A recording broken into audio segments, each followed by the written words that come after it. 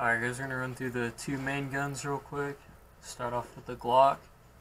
So it's a pretty much completely stock Elite Force Glock 19. On the frame, only thing that's changed is a magwell. This magwell doesn't really fit on here right. It does wobble a little bit, but the screw on the back still fits. Pretty much just slammed it on, and it's been working pretty good for now. Only other thing that's been changed is my valve knocker broke. In the middle of quarantine, we were out here running drills in the arena, and it just snapped off. There's a big chunk missing out of it, and it wasn't even a brand new replacement part we put in or an upgrade part. We had one in the boneyard bin that wasn't at least snapped in half, so we took that, put it in here. Now it's good again. Works fine. So everything is stock. Just that one boneyard piece was put in, so it wasn't even a new part, just one that wasn't completely shredded. On the upper, you can see it's pretty worn down on the barrel here. Some marks up on the slide, and then we just removed the orange tip. It does have threads, but I'm not gonna put a thread protector or a muzzle device, anything like that on there. Everything in the blowback unit is the same. Didn't change the springs, didn't put a new nozzle in, anything like that. And the barrel, again, it's pretty worn down right here, pretty worn down on the top. And then the locking lugs on the side right here are completely gone. So normally you'd have a fin here, and these fins would be a lot higher up. But I don't know if you can see it. This is all worn down right here. This is worn down. This one's completely snapped off. It still works fine. Gun runs like normal. It's just you should have a fin here, and then bigger fins here. They're just really worn down. Same inner barrel it came with, same bucking it came with. I've just cleaned it out once. I've cleaned the whole gun probably once, maybe twice. And that's pretty much it for that. That's everything stock. It's nothing special on here. Just the basic Glock 19. Pick it up off the shelf and run it. It's gonna run the same way. So nothing special in here at all. Only had one part break so far, which was the valve knocker, which we swapped out. And then pieces of the barrel are starting to break off, but it still runs fine. When it does completely snap and the barrel just is fucked, I'll get a threaded barrel probably, and at that point I'm still not going to put a comp on it or anything like that. I'll just get one of the darker thread protectors probably, or maybe just all black. And then that's pretty much it for that. See how worn down it is on the slide lock right here. And then right here it's pretty worn down, and then where it actually locks is pretty worn down as well. For mags are in the WE mags, because they're half the price of the Elite Force mags, and they hold 5 or 6 more rounds. So they do stick out a little bit, but if anything, that just helps with the reload, getting your finger under the mag and ripping it out. Sometimes it'll lock back, sometimes it won't. I think mainly the reason is how worn down these two parts are. Sometimes the W mags will lock fine in these, sometimes they won't, but as long as you're paying attention to how much ammo you have, just checking it before you go into a room, it's really not an issue. You really don't need the slide lock. It's not that big of a problem there. And then for the MK18, go over the upper first. So on the upper, same setup as the MP5, just less rail space on the MP5 obviously. You've got a vert grip that's been chopped in half.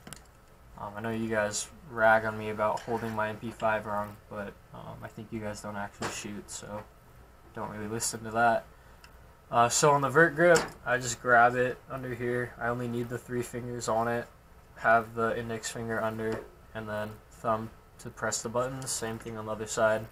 I only need 3 fingers on the grip. If I had the full vert grip, I'm not going to grab it like this. There's no point. And if you've shot a real gun, you know you can control it better like this than you can like this. So that's why I chopped the grips. On the MP5, I didn't chop it because that grip doesn't lock in with 2 screws up here.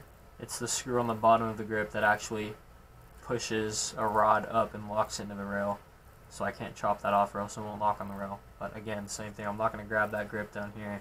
I grab the grip on the MP5 up here, wrap my thumb over the top, and you can still see the irons over my thumb. Here's the PEC. I got this from Supply Airsoft or John Lee on Hop Up.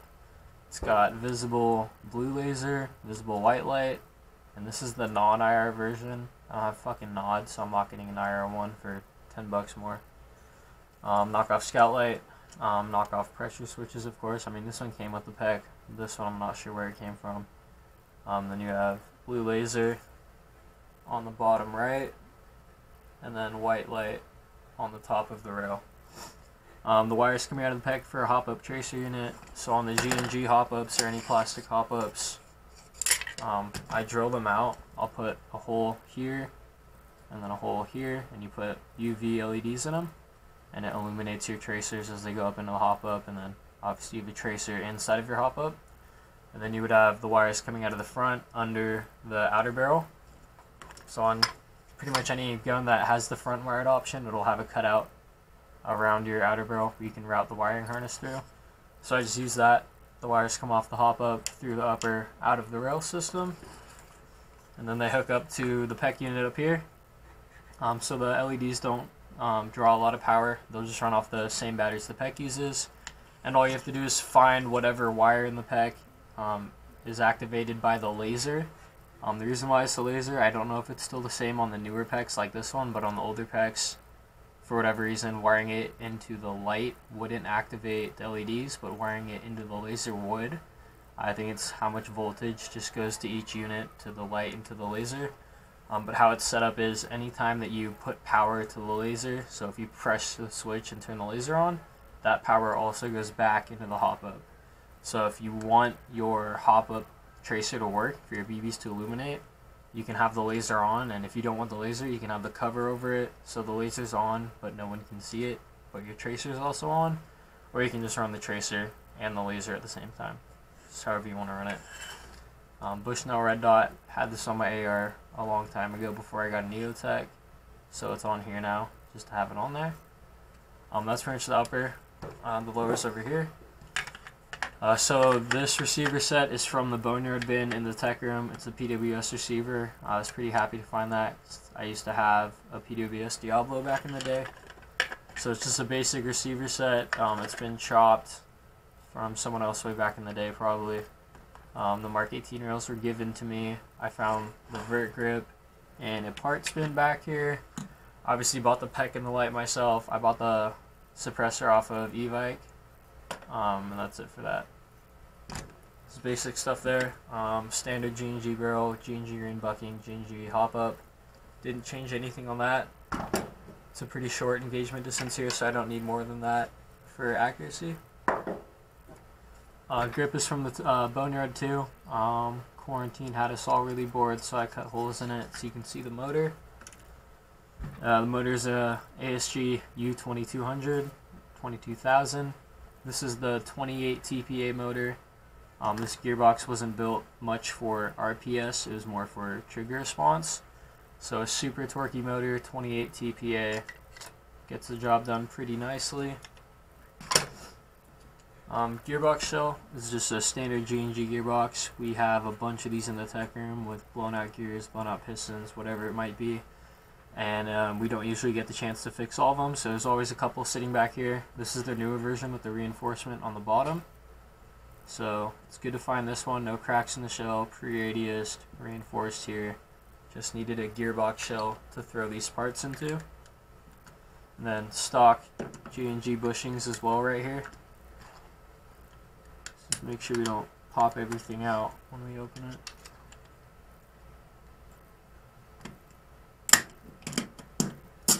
Alright, and don't think I lost any shims.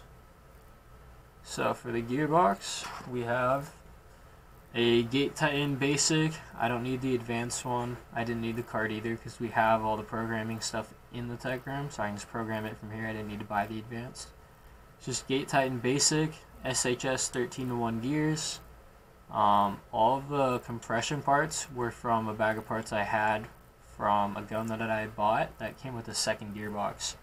So that KWA Block 2 had a second KWA gearbox with it, but the wires were chopped at the gearbox shell here, here, and here. I don't really know why they chopped it, but they did. But I'll take the gearbox shell, and that gearbox also had no teeth left on any of the gears. It was completely destroyed. So I got the cylinder from that. I got the piston from our manager here actually. I got the gears from our manager for a good price. And then the spring guide, ball bearing spring guide, were also in that gearbox. The air nozzle is a stock G&G air nozzle from the Boneyard bins back here. I had the Max double O-ring air nozzle for a while, but I'll show you in a second. Those are super tight on the Max cylinder head, and it wouldn't even move freely. The spring for the tappet couldn't even pull it back quickly enough to cycle the next round. So I got rid of it, put a standard one in there. Didn't see a change in accuracy or anything like that, or FPS either. So it's good how it is. I didn't want it to be hung up like that anymore, so I just got this one so it can actually move freely. The G&G tappet plate, it's what came in this gearbox when I stripped it out. They obviously are shaped a little different to accommodate for the reinforcement here. And this tappet plate can hold up just fine, so I kept it in there. We'll open this up a little more. So for the air nozzle, like I said, I had the CNC double O-ring air nozzle in there before, and you can see how tight it was on there. I tried to smooth it out, sand it down, remove some material, even then it would not really work well. So the G&G air nozzle, perfectly fine, moves freely, didn't lose a bunch of FPS, obviously lost a little because there's no O-rings in these. But it still runs fine, feeds fine, shoots fine, not much FPS loss, so I'm fine with that. This might be a VFC cylinder, I'm not 100% sure. And then you've got the SHS Swiss cheese piston, full metal rack. Not sure what brand this was because it was in the gearbox I got. Probably SHS, something like that, but CNC there, piston head. You can see the gears are short stroked, I'll show that in a minute. But you can see this is chopped right here. What you want to do, the right way to do it, is take the piston head off, pull the rack out, cut those teeth off with the rack out. That way you don't chew up the piston like I did right here. So that's what you're supposed to do. I didn't want to do it. Didn't have super glue to glue this back in or epoxy. So I left it like that. So yeah, you should probably take that out and cut it off that way. For the gear, obviously those teeth are chopped because it's short stroked. So SHS 13-1s, we took off 2 teeth. So these first 2 teeth right here on the pickup side, took them off. This isn't smooth at all. Obviously I don't really care. So yeah, short stroke 2 teeth on the pickup side of the sector gear. 2 teeth taken off the drop side of the piston. And then you can probably see, it probably actually looks better in the camera, maybe because of the light, but you can see the swirls right here. So when I first built this, took it to Dreadnought, posted that video, you guys were absolutely triggered by the shimming. So, and a lot of you people said it would increase your rate of fire, would increase your trigger response if you fix your shimming, you know, whatever you guys were saying.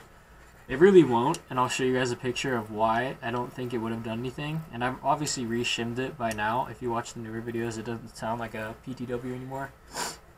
But yeah, all that was probably 0.2 millimeters I could have added to the bottom of the sector gear to bring it up off of the spur gear, or I could have probably dropped the spur gear down a little bit. I don't remember actually what I changed to fix that. It was just a little bit of shimming to do. But it was just rubbing on here a little bit, making a little bit of extra noise. Maybe making the motor a little bit hotter, but it was never enough for me to notice it in a game. And you guys know I don't wear gloves, so I would have noticed it if it was getting pretty fucking hot. So yeah, we just re-shimmed it, fixed that so that the sector wasn't rubbing on the spur gear anymore, and it's all good now. You guys can hear it in the video, it doesn't sound weird anymore. So yeah, I'll show you guys the picture of the video. I don't know why my motor always feels like it's gonna explode. Well, that'll fucking do it. Pretty much what it was the kid had the bearings instead of bushings in here, and it was his spur gear bearing that actually blew out completely. There was nothing left of the bearing besides just the internal shaft. There were no ball bearings left, there was no outer portion, the outer ring here. It was just the shaft in the middle, and it had play on either side. There was nothing touching the gearbox shell. And it was still attached to the spur gear somehow. And the gun ran fine. You would have had no clue anything was wrong with that gun, except for after 5 minutes of playing with it, the kid's motor, it was an ASG2, it was a speed motor, not a torque motor. But his motor would get so hot, I swear you could probably cook breakfast on it. after barely any play. So that's why he brought it back here. I opened it up to see what was wrong with it after we tested a couple motors. All of the motors got insanely hot, bunch of motor dust in the grip. It was the bearing for the spare gear was completely gone. And the spare gear had actually dug into the gearbox and made a perfect circle in the shell of the gearbox. And then the hole where your anti-reversal latch actually sits had a chunk just ripped out of the side of it from the teeth on the spare gear, getting pitched off to the side and then ripping through it.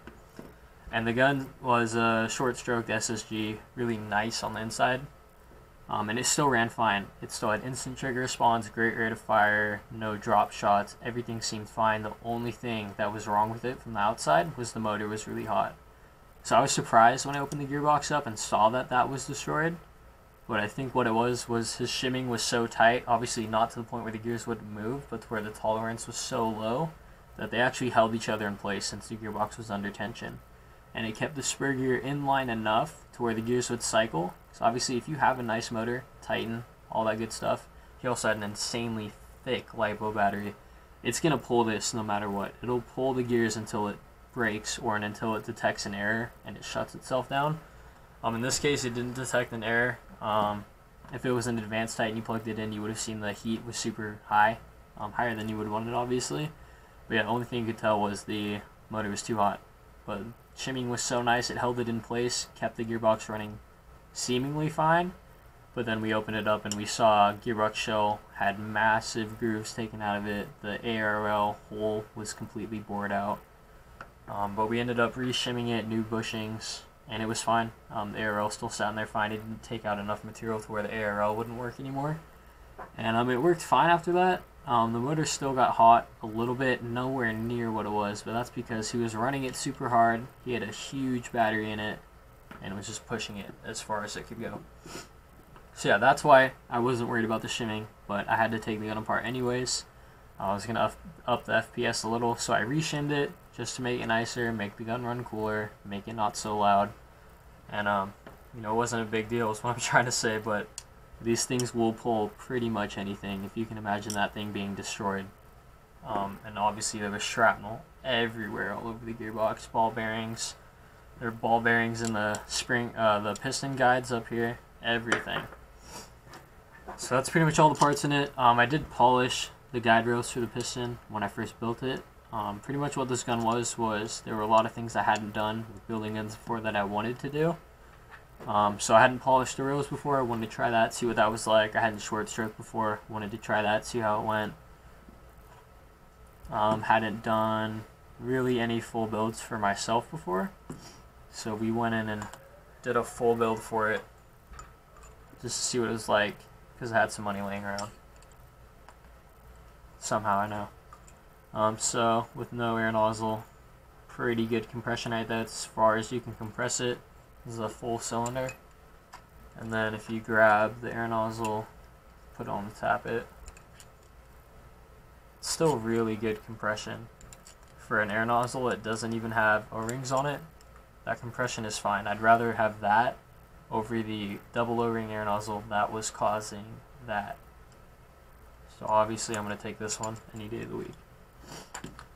So yeah, that's it for the Mark 18. It's not a crazy build on the inside, but it is kind of a beater gun and a gun I wanted to try stuff out on.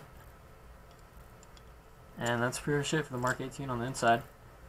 If you guys want to see the MP5 on the inside, then you're going to have to really convince me, because if you've ever worked on an MP5 before, especially the old classic Army MP5 with the B&T externals, if anyone knows what I'm talking about. Those things really are a pain in the ass to get apart. There we go. It's like a clamshell on the top and then a complete lower. You can pull the gearbox out, and then you gotta split the whole upper apart to get it back together. It's a real big pain. And then there's a speed trigger in here. So I have it set to where it moves this far. You could set it to be less with the set screws on here, but I like to still have a little bit of a trigger pull and know when it's going to go off, so that way you can prep the trigger, know where your wall is, and then go through it. So that's it for the build. If you guys have any questions, you can ask me. I think I covered everything. I probably didn't. I missed something, but that's my bad. A couple things to go over, actually, if you guys care to listen to it when you're setting up a Titan. because I am obviously a tech here. I don't really ref anymore. So one gun that we just had, it was a really weird thing, but something people do a lot is they'll glue these wires in right here. I'll move the bevel gear real quick. So something people do a lot of the time is they will glue these wires down right here, and I understand why they do that. They don't want the motor to come in right here at this angle, and if they're adjusting the motor height, they don't want to chew these up and destroy them. Obviously it's going to throw error code, it's going to heat up your wires, it's going to be a big pain. So they glue them down to keep them flat. But really, if you set them up in here correctly, these guides right here for the wires are going to hold them in perfectly fine. They're not going to move, they're not going to get in the way. You can see the smaller wires over the bigger wire, they sit pretty much flush. It's plenty out of the way of the motor. So you can see they're not chewed up, and this gun has quite a few rounds through it. So as long as you set it up right, you're good. You don't have to worry about that. One thing we saw, and I don't know why, it was a Lonex gearbox, Gate Titan, stock Crytek gears. This is in a Crytek body. They had removed this guide right here that holds your wires in place. So imagine the wires from here to here were free floating. There was nothing to hold them in besides the back of the ARL, which obviously it's not meant to hold those wires in. So they removed that, but then also your spring for the ARL, it tensions so that it can work properly off of that wire guide.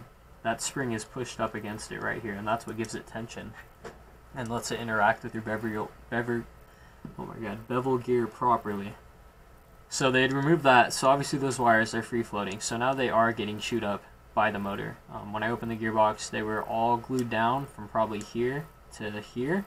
It was just glue everywhere. I think it was hot glue in here, but there was also super glue in the motor grip for some reason.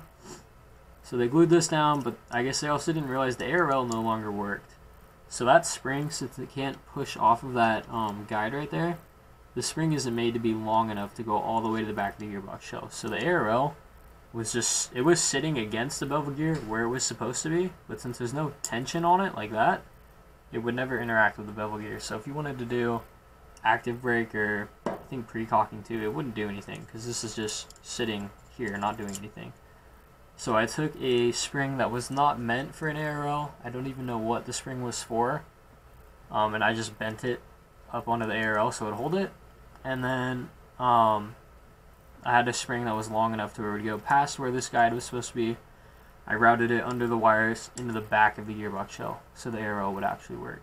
So don't remove that. I think if they removed it on purpose and it wasn't on accident, I think they couldn't figure out how to get the Titan wires to fit in between the guide and the back of the gearbox. So they figured, alright, we'll remove that so that we can get the wires to sit in there, but then you're getting the wires chewed up here. So that's why they glued it all down. Now if you are having the problem where you have your wires in correctly with the guides, but they're coming out of place and they're not sitting flush, they're getting pushed up because there's nothing holding them in, and then the motor's hitting them, G&G has the little, they're little pieces of like bendable metal that you push into here and they hold them in place. Like if you've ever worked on a G&G ETU before, they come with those and they hold them down. All you need is something in here and here mostly that can push the wires down like this, and you don't need to do anything with the wires in here. If you have tension here, they'll stay out of the way of the motor. It won't be an issue at all. So something for that, because a lot of people glue that down, and then when you bring your gun in to someone to get it worked on, what do you think is going to happen to your wires when they're super glued to your gearbox shell and they need to remove your MOSFET or remove your wiring harness? We have to rip that out, maybe heat up with a heat gun, but for the most part rip it out, and then your wiring, at least your insulation, is trashed at that point. It's covered in glue, and it's going to be harder to actually get it to sit properly. Another thing with the Titan, when you're greasing the gears, you can see there's not a whole lot of grease on this gear here. On the top there's barely any. On the bottom, on the axle, there's barely any, and there isn't any in the gear teeth.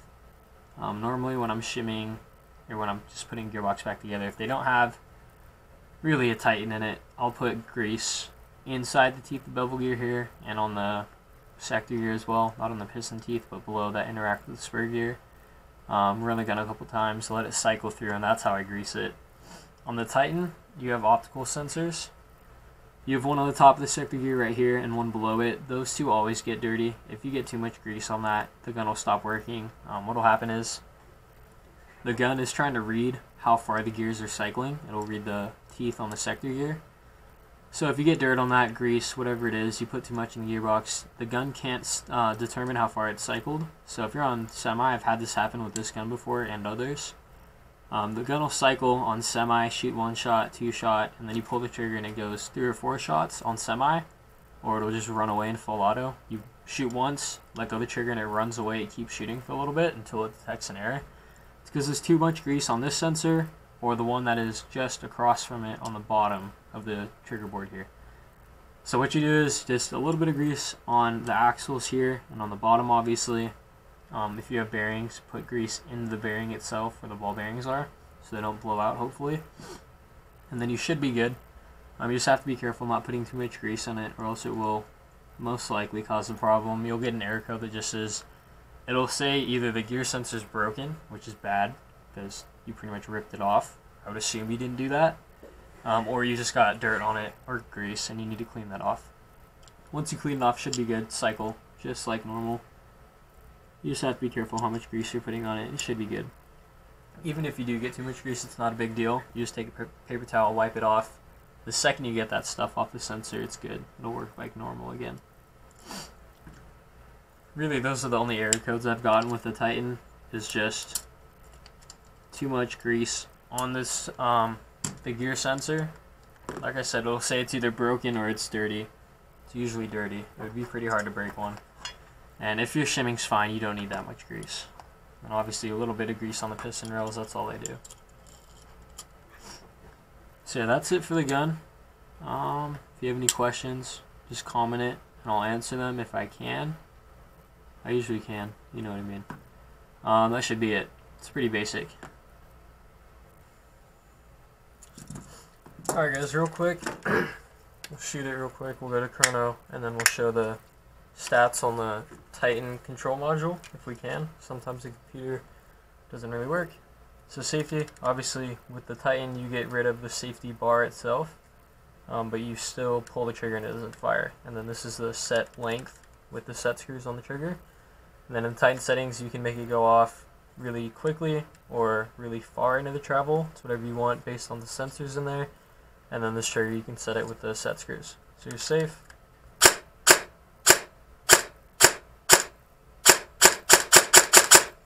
And full auto.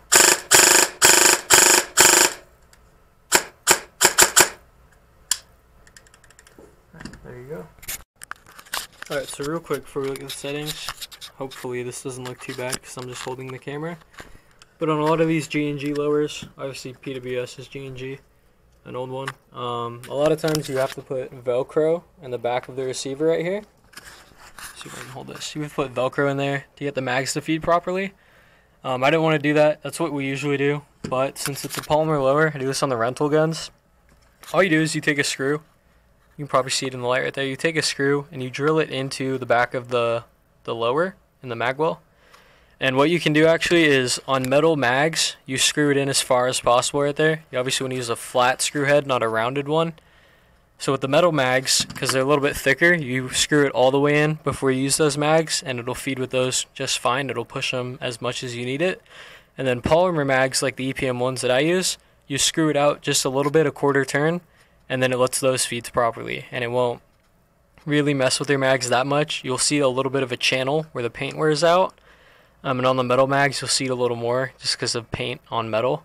But on polymer mags, it's not too bad. On metal mags, it's not that bad either. But it helps the feeding a lot, and it's a lot more consistent than putting tape in the mag well right there or putting Velcro in there. And then for the computer on what the settings are, I have to update my Titan real quick.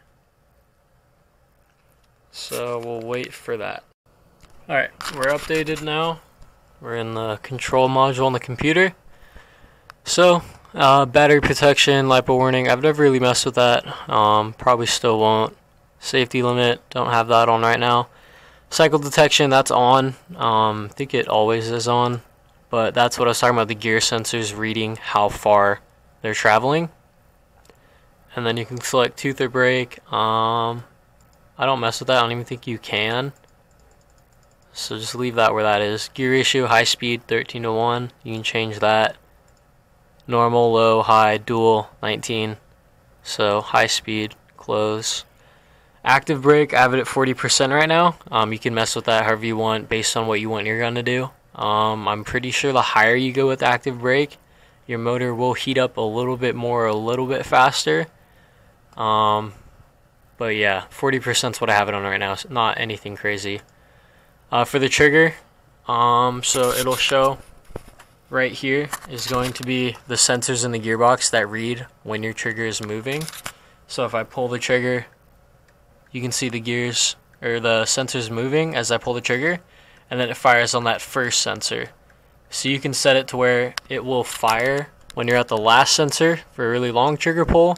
You can set it where it goes off for the first sensor for a really short trigger pull. And you don't need an upgraded trigger for that with the set screws in it. Obviously your trigger won't stop right there like mine does. So when I pull the trigger, it stops after that first sensor because that's as far as I need it to go. But you can use a stock trigger. It'll obviously have over travel into these sensors, but once you use your gun enough, you'll be able to stop it manually right here once it goes off. But you don't need a fancy trigger or anything like that. Pre-cocking I have off right now. I don't need it. I could probably turn it on if I wanted to, but I'm not messing with it right now. Rate of fire control is off, so you can adjust how fast your gun is. You can obviously tune it down, tune it up, whatever you want. Selector, with selector you need to make sure you have the stickers on there so it actually works. So we're on safe right now. Semi, auto, semi, auto. Sometimes if you have a problem with it, you'll go between semi and auto and it won't go back to semi. It'll stay on auto even if you're on semi or safe.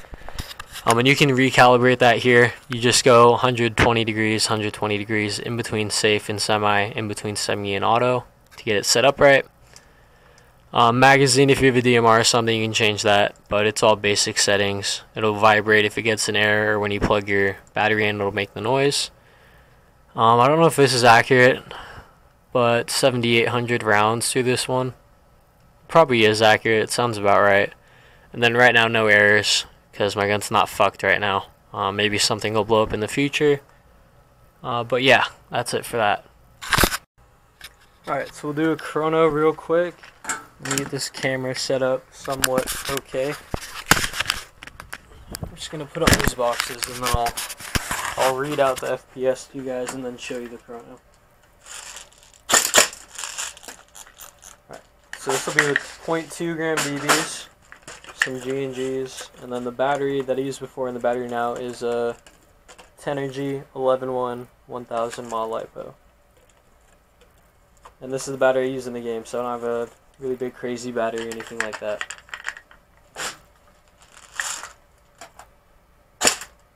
.238, 235, 238, 238, 240. So right now it shoots about 240. So the spring that is in here right now is the spring that came with that spare gearbox, the one with the messed up wiring, the broken gears. I have no clue what that spring rating is, and the bucking in here is also an old G&G green, and I don't know how old that one is either. So in the future I might up the FPS on this, but for now it's okay, because it's a CQB field, it's really close quarters, and our limit's 350. So 240 is fine for me. I still get accuracy a hit across the field, because it's obviously not a big open arena. It's a close quarters CQB, a lot of room clearing and stuff like that, so 238 is fine for me.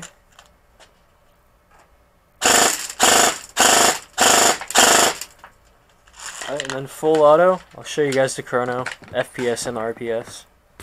So full auto, we're going to be at 240.5, so the average is 240, and then RPS is 24.6. So right around 25 RPS.